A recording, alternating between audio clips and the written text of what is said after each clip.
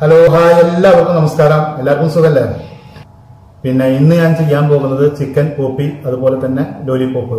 ലോലിപോപ്പിനെ ഒന്ന് ക്രിയേറ്റ് ചെയ്തിട്ട് നമ്മൾ ചിക്കൻ പോപ്പിയാക്കി മാറ്റാണ് കേട്ടോ. അപ്പോൾ രണ്ട് റെസിപ്പി കാണാം. ചെറിയൊരു വീഡിയോനെ എല്ലാവരും കാണുക. പിന്നെ ഒരു കാര്യം, ഞാൻ എൻ്റെ ചാനലിന്റെ പേരൊന്ന് മാറ്റിയിട്ടുണ്ട്, അറബിക് കിച്ചൻ എന്നാക്കിയിട്ടുണ്ട്. അപ്പോൾ എല്ലാവരും സഹകരിക്കുക. അപ്പോൾ നമുക്ക് ബാക്കി വിശേഷങ്ങൾ വീഡിയോയിൽ കാണാം.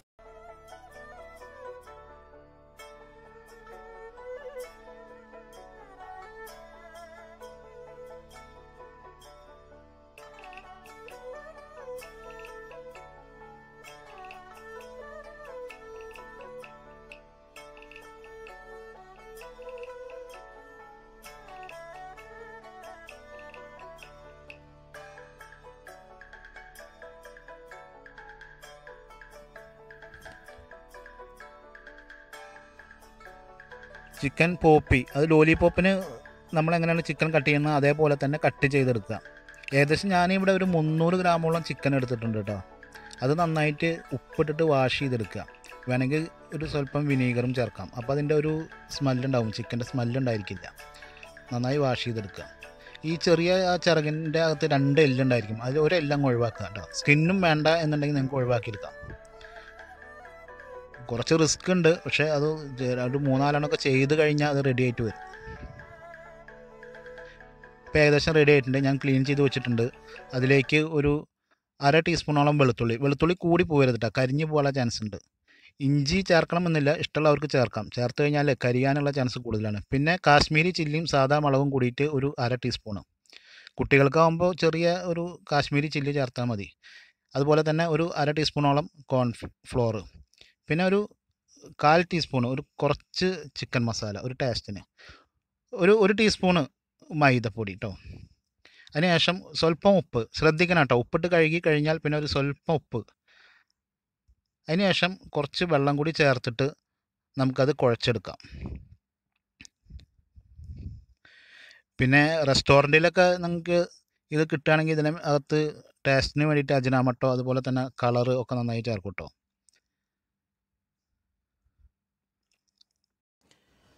പിന്നെ ഇത് മാരിനേറ്റ് ചെയ്ത് വെക്കണം എന്നൊന്നുമില്ല കേട്ടോ. ഇത് നമുക്ക് അപ്പം തന്നെ റെഡിയാക്കിയിട്ട് എടുക്കാം. കൂടുതൽ വെച്ച് കഴിഞ്ഞാൽ ആ മുളക് പൊടിയുടെ ഒക്കെ റോ ടേസ്റ്റ് ഈ ചിക്കൻ്റെ അകത്തേക്ക് ചെല്ലും. പിന്നെ അത് വേറൊരു ടേസ്റ്റ് ആവും. ഇനി അങ്ങനെ വെക്കണം എന്നുണ്ടെങ്കിൽ പൊടികൾ ഇടുന്നതൊക്കെ മുന്നേ വെളുത്തുള്ളി ഇഞ്ചിയൊക്കെ ചതച്ച് ചേർത്ത് നാരങ്ങ നീരിലൊക്കെ ചേർത്തിട്ട് അത് മാത്രമായിട്ട് വെക്കുക. ഇനി നമുക്ക് ചൂടായ എണ്ണയിലേക്ക് ഇട്ടിട്ട് അത് റെഡിയാക്കി എടുക്കാം. എണ്ണ ചൂടായിട്ടുണ്ടെങ്കിൽ ഞാനത് ഫ്രൈ ആക്കി എടുക്കാൻ കേട്ടോ.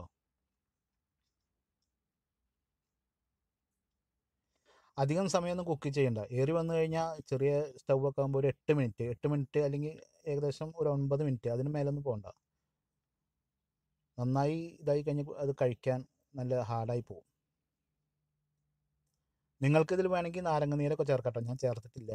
അതുപോലെ ഇഞ്ചിയൊക്കെ ചേർക്കുമ്പോൾ ശ്രദ്ധിക്കണം, കരിഞ്ഞു പോകാനുള്ള ചാൻസ് ഉണ്ട്. വെളുത്തുള്ളിയൊക്കെ വളരെ കുറച്ച് ചേർത്തെടുക്കുക.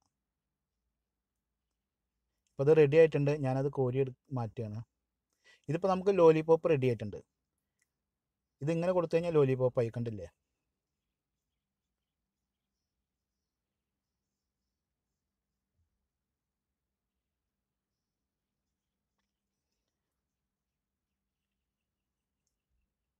ഇനി നമുക്ക് അതിനെ തന്നെ ഒന്ന് മാറ്റിയെടുക്കാം.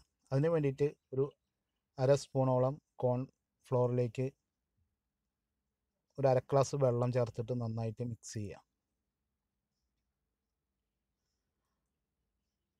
അതിനുശേഷം അതിലേക്ക് ഒരു സ്പൂണ് ഒരു പഞ്ചസാര ചേർത്ത് കൊടുക്കുക. ഒരു 1/4 ടീസ്പൂണോളം വിനീഗറും ചേർത്ത് കൊടുക്കുക. എന്നിട്ട് നന്നായി ഇളക്കിയിട്ട് മാറ്റി വയ്ക്കുക കേട്ടോ.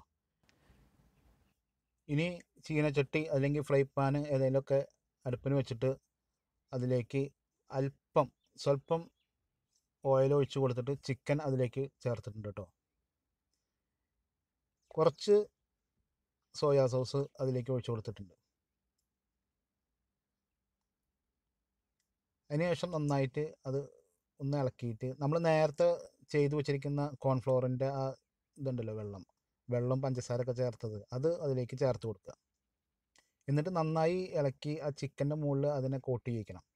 നന്നായി നല്ലവണ്ണം അതിനകത്ത് കോട്ട് ചെയ്ത് കഴിഞ്ഞാൽ നമുക്കത് ഇറക്കി വെക്കാം കേട്ടോ.